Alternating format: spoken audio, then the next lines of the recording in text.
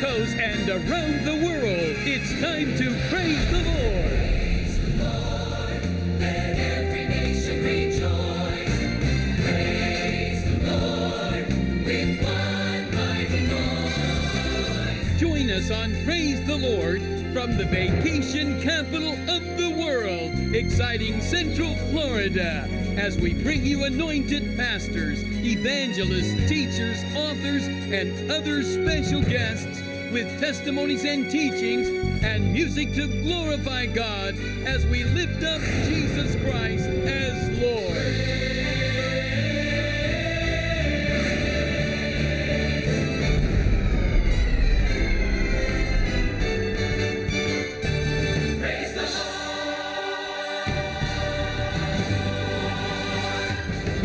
Welcome to Praise the Lord. We're so glad that you joined us today right here on your TBN, the #1 Christian network in the world. We have an incredible program prepared for you. And before I tell you about it, I just want to take a moment to say a big thank you to Matt and Lori Crouch, Miss Jan Crouch. I love them. I appreciate all that they have done and are continuing to do to build and advance the body of Christ, the kingdom of God globally. And as always, I encourage our precious partners, our faithful viewers, pray for Matt and Lori. Pray for Miss Jan. Believe me, they feel the strength. They feel the encouragement that comes for your prayers. We're a family. We're a body of believers, and together we're going to continue through the ministry of TBN to reach the world with the good news of Jesus Christ. Now, our special guest today is a very well-accomplished man of God. He's an anointed man of God. He's the president of Life Christian University. And wait until you hear the things that God's placed on his heart to share with you today. He's also going to be telling us some exciting things that are happening there at the university. So excited to have Dr. Douglas Wingate here. God is going to use him to speak to you and to bless you in an incredible way. But right now, let's just prepare our hearts. Let's prepare the atmosphere for what God wants to say and do as we go to the Lord in prayer. Father, we thank you for this divine appointment. It is no accident. It's no coincidence that we are here gathered together at this moment, this place, this time. So God, you have your way today. Encourage us, lift us up, say the things that only you can say, and do the things that only you can do. In Jesus' name, everybody said, amen. Can we lift up our hearts, lift up our hands, and let's worship the Lord in song.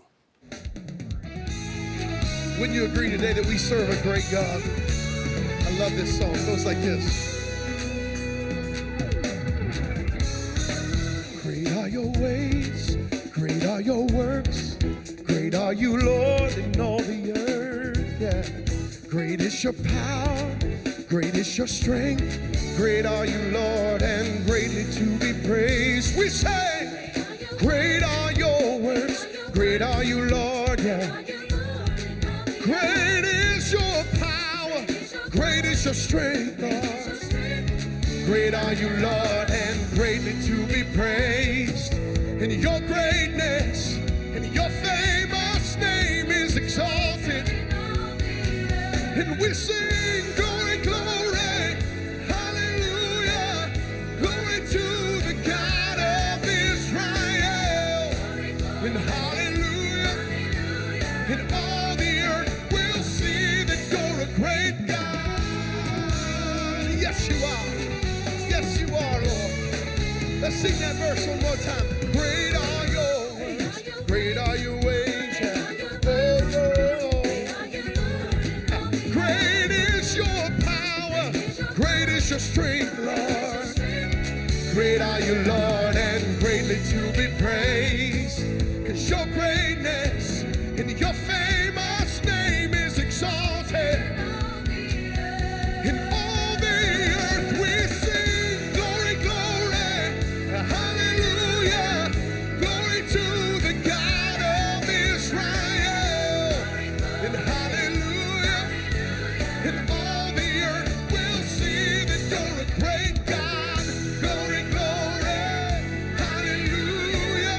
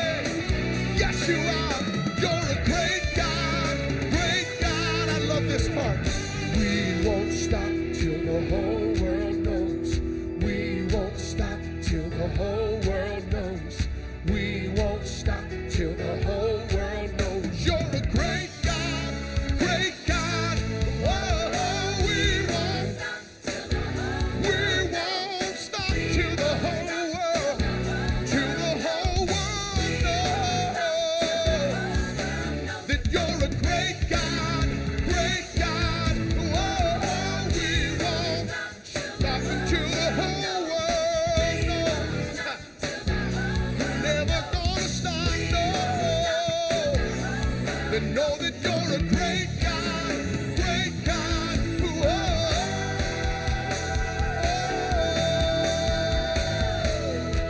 You are great and greatly to be praised. Yes, you are.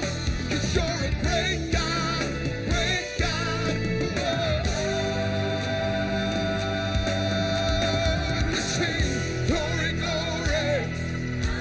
Hallelujah to the God of Israel. Hallelujah. We'll see that you're a great God.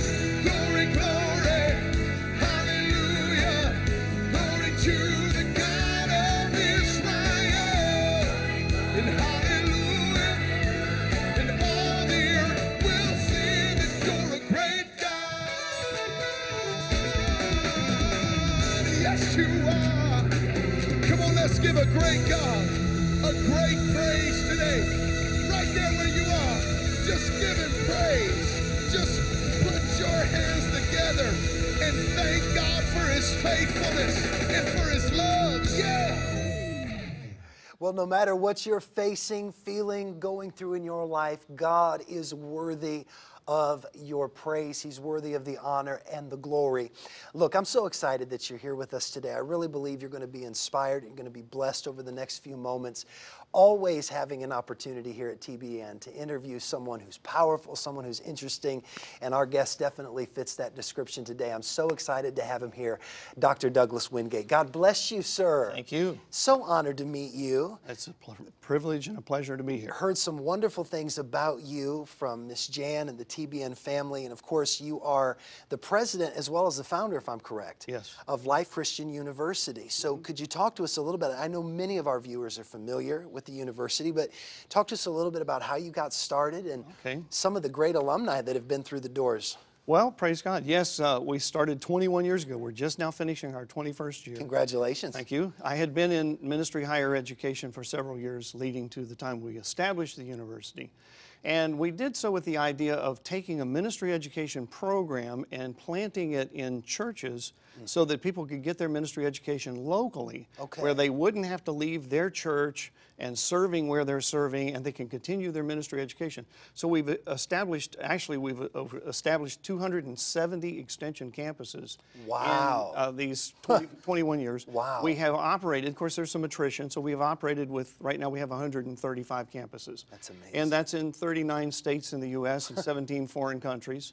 Wow. And God, who is the great promoter of all things, if you want to give him all the glory and all the praise, he will do the promoting. And yet we still feel like we're just scratching the surface and just getting started. So we more don't to want to, you know, we don't want to be the best kept secret, you know, in Florida or anywhere. And so it's been a very exciting thing. The Lord has, again, done the promotion. We've got campuses in Moscow, Russia, all the way through Dubai, the United Arab Emirates, a fully Arab Muslim country, and we got a great work going there. That's a miracle. It is a total miracle. So it's an indication of where we're at when you see the opposition of the devil against the body of Christ and against the church in the world, and yet what God is doing to push forward a great revival and a great awakening. And it's global. It truly is global. It is global. And I travel, as many people know, all over the world. And the move of God that is happening globally, it's amazing. And you know, I want you to speak to something that, it was a mentality that a lot of people had in my generation. And that is, the anointing is enough. If I want to be in ministry, the anointing is enough. And of course it is. When God's called you, you're called and he's going to bless you. But the education is so important because not only does it give you credibility with the body, but with the world, the secular world, and being in education. Talk to us a little bit about your perspective on the importance of having that as a part of your resume. Well, absolutely. The first thing, of course, is what you gain yourself personally in the deeper understanding of the Word of God, the transformation that we go through.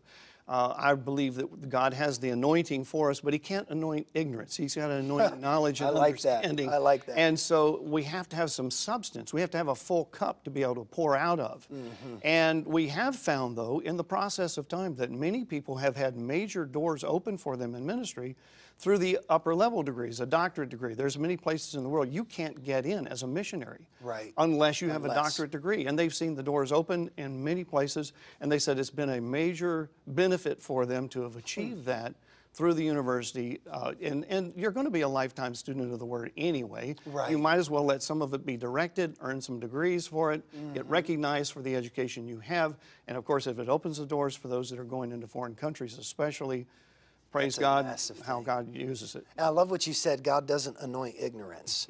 and I know even when I feel the Lord dealing with me on a particular subject, forgiveness, we're going to talk about forgiveness in our church, because of my knowledge of the Scripture, I can put a message together without ever cracking open a Bible, but just write the Scriptures out. There's something for God to move on. And there's something to be said about the definitions of words, right? You know, understanding the Greek, the Hebrew, understanding the context of Scripture. And that's, of course, something that you guys, I'm sure, emphasize greatly through your curriculum. We really do. There's been a lot of excellent scholars and new ones all the time. I happen to bring the Mirror Bible, Francois Dutoit, a South African gentleman who's currently translating, and he calls it not an exact translation, but he does his exegetical, that line upon line, precept upon precept, Greek word studies in this, and shows you why he's wording it the way it is. And it brings out the light of the gospel to us in a way, like you say, forgiveness. If you don't understand, you have to walk in the love of God, because He has deposited His presence. I mean, we are carriers of God and carriers of the Lord Jesus Christ every day. If we don't let that love of God shine out, we don't really carry the anointing to impact other people's lives. And if we walk in unforgiveness, we shut that down. Absolutely. There's all those different keys. I like what Rodney Howard Brown says, Lord, show me the keys, I'll make copies and pass them out. Right, I love that. And that's what we're all doing. We're learning the keys of how to walk the Christ life walk, to be able to be fruitful in what God's called us to do.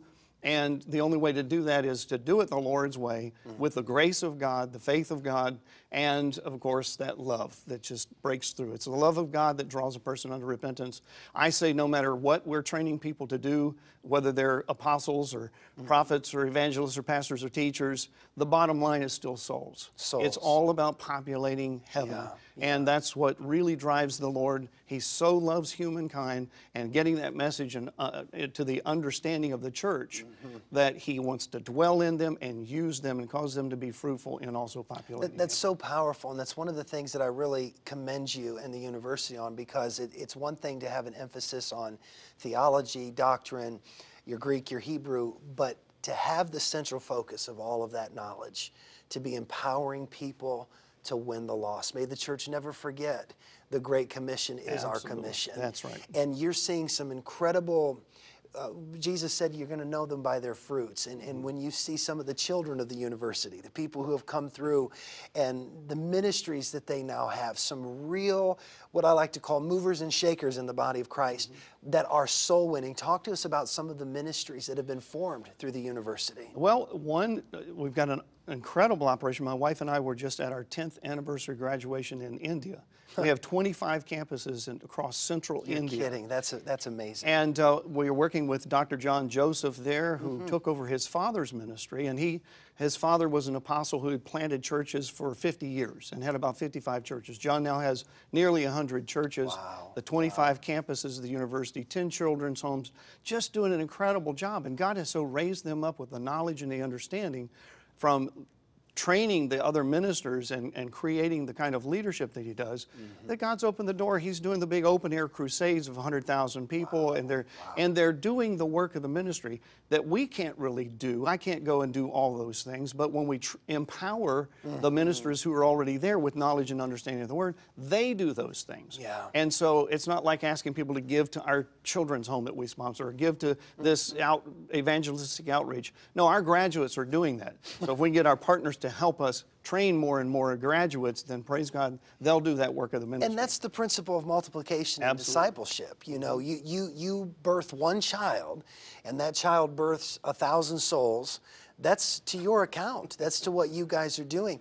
Talk to us about some of the alumni, because I looked at a magazine a few minutes ago of some of the well-known ministers that have... Big name ministers. Well, what we've done in their cases, so they haven't attended Life Christian University, but we were able to recognize all of their scholarly work, or their published materials, whether it's print materials or things that they put out in teaching CDs and everything.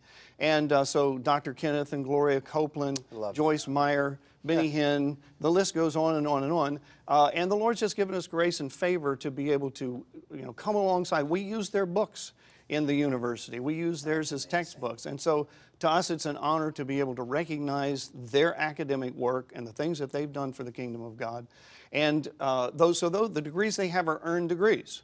So we stack everything up, from all of their teaching, their former education, everything else, all the way through their doctorate degrees, and issue those. Now, there are a number of them that haven't published as much and whatever, so they have some honorary degrees. We know they have the equivalent ministry education. Right. But you can go on our website, that's lcus.edu, and take a look at all of those distinguished degree holders that we have, that we're so proud to be able to be associated with and to labor in the harvest with them. That's an amazing resume for you guys, and it's an incredible recognition, as you said. I know Pastor Benny well, and I don't know if anybody that knows the Word quite as well. I mean, he's a very, very, and then of course Joyce Meyer is one of the most brilliant speakers as well as authors, hasn't written a bad book. Over 100 books that she's written, they're just phenomenal. And so it's a great, and I commend you for honoring them and giving them that honor. Now, you've written a book, and I want you to talk to us just a little bit about some of the revelations, some of the content that's in that book. Well, it's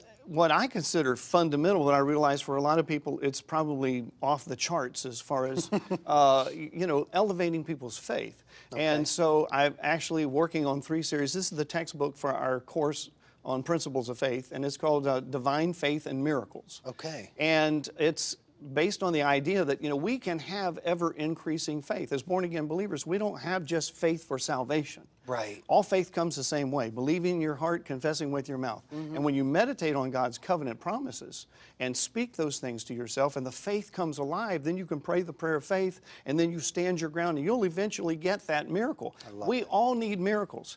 When we found out we don't just have to wait for the great healing evangelist to come to town, or the pastor to be flowing in the Spirit a certain way a certain day, it's that we can use our faith and exercise it, and when we get the supernatural answer from the Lord, it's a miracle just as surely as if we were to receive one of those instantaneous ones. And I was talking to one of our guests earlier today about how we limit God. He can only heal us through the evangelist or through the pastors, you said, when every 6 months when that thing hits him, But God is so beyond that. He can heal in your sleep. He can heal in your car, any which way He chooses to. But I want to kind of press in on this, because this is something that I've noticed pastoring that's a major issue for a lot of people. So many people have the faith to receive salvation. And you think about how amazing this is. You come out of your seat, perhaps come down to an altar, you confess, you repent, and you go home and I'm born again, I'm going to heaven. You've never received a document in the mail. You've never received a badge saying you're on your way to heaven. It's by faith that people receive this incredible miracle, but yet so many believers struggle to cross that bridge and say, the same way I believe for my salvation is the way I believe for my healing. Can you shed some light on that? How can we cross that barrier? How can we settle that in our heart once and for all, so the viewers that are watching today can get to that place where they have the same faith for healing, miracles, as they do their salvation? Well, they're all based on covenant promises of God. Okay. And we don't want to try to believe for anything that He promised in the Word. But I'll tell you what, if we'll just try to focus on the covenant promises that are in the Word, we will be so busy believing God the rest of our lives, because it's true. The salvation that Jesus provided for us was so complete and so perfect. And what I really see, and I like to inspire this in people, is that you have a calling of God on your life. Yeah. And everything, even the healing of your body, the provision, the prosperity, all of those things are tools. They are tools for you to get that assignment done. So it's incumbent upon us to pursue all of the tools necessary to accomplish the job that God has set before us to do. So we need to be filled with the Spirit by faith. We need to be healed by faith, prospered by faith. All of those things, again, we need that peace in our home so that we've got that full cup to be able to minister out of. And then every single day, God can open up a door, an opportunity. It might be in the grocery store line. It might be walking the aisles of the grocery. You don't know. And you've got to be in prayer so much that you hear the voice of the Lord and He can prompt you. And then you know that any moment can be the day of somebody stepping from the kingdom of darkness into the kingdom of the Son of His love. I love that, and I think you really hit something that to me is very important, and that is our miracle is not just for ourselves. It is a part of our equipment and packaging to do what God called us to do. And I've often preached that story, the transition between Mark 4 and Mark 5.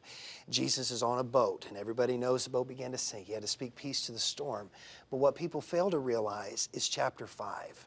There was a man who was possessed by 5,000 devils. And he was waiting on Jesus to get to the other side to bring deliverance. And had that boat sunk that Jesus was on, not only would God have failed His Son, but He would have failed to bring deliverance to Legion. There was a divine appointment. And I think if the body of Christ can kind of shift our perspective and realize that this healing, this miracle isn't just for me, but it's to be a part of my equipment to do what God's called me to do. Absolutely. Well, Legion, of course, was in that area of Decapolis, 10 cities, and he wanted to follow Jesus and the disciples right away, and Jesus says, no, go back and tell the story.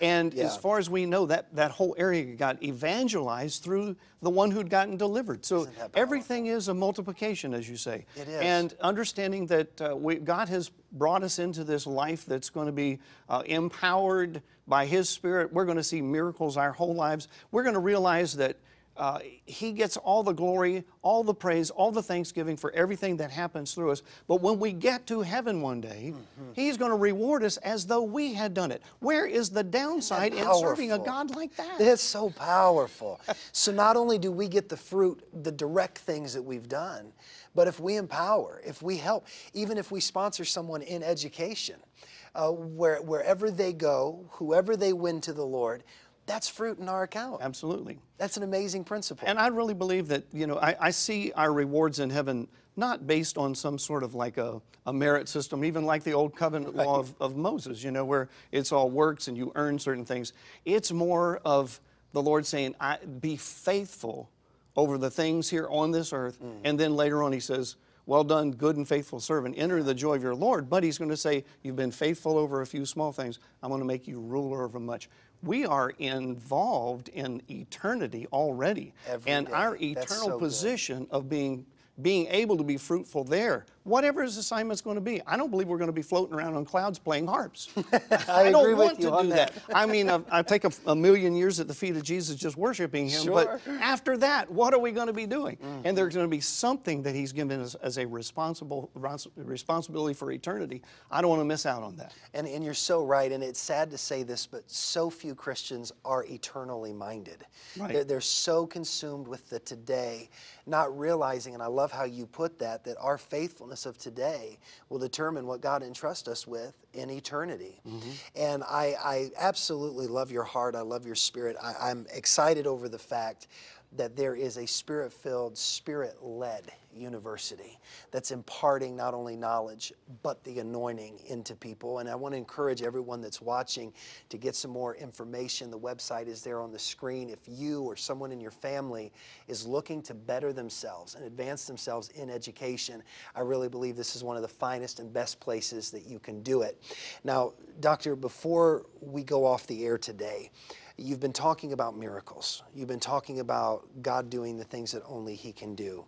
I'd love you just to take about 30 to 60 seconds to look into that camera and just pray for miracles and pray for people's faith to be strengthened, that they could receive what they're believing God for. Amen. Praise God.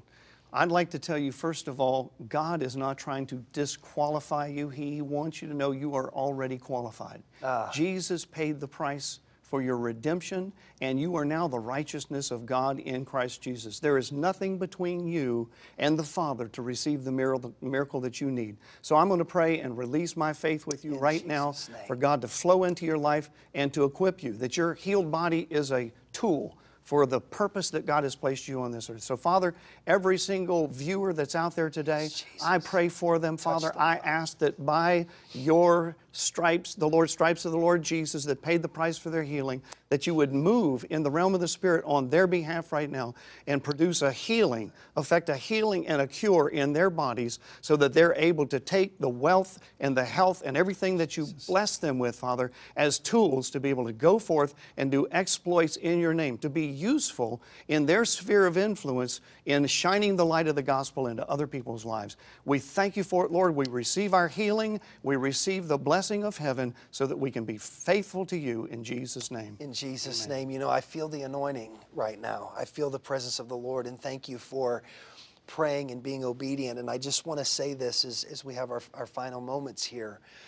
The same faith that it was and that it required to receive our salvation, that's the same faith to receive a miracle.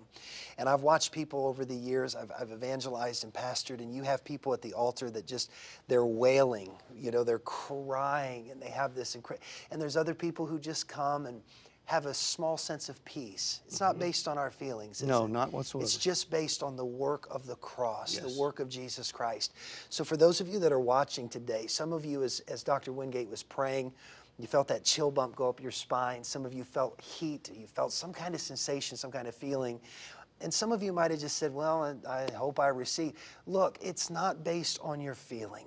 The same faith that you said, God, I take my salvation and I receive it, is the same faith you need to rise up in right now in that living room, that bedroom, that hotel room, perhaps a hospital room, a prison cell. The same faith that it required for you to say, Jesus, I accept your salvation, is the same faith you need to stand up in right now and say, Jesus, I receive my healing. There is an anointing for healing. Your miracle is being released right now. And in faith, you rise up, claim it, grab it. God has it for you. Dr. Wingate, it has been an honor, sir. It has been a blessing, and we'll continue to pray for the great work that you're doing. TBN family, make sure you pray. We need education like this. We need Spirit-led, Spirit-filled universities imparting knowledge and the anointing into the next generation. So continue to pray for him, and know here at TBN that we're continuing to pray for you. We love each and every one of you, our precious partners, our faithful viewers. We could not do what we do here at TBN without you. So come on, together, let's continue to take the glorious gospel of Jesus Christ to the four corners of the earth. And until we get to meet again, why don't you remember, let everything that has breath praise the Lord. God bless you, and until next time, bye-bye.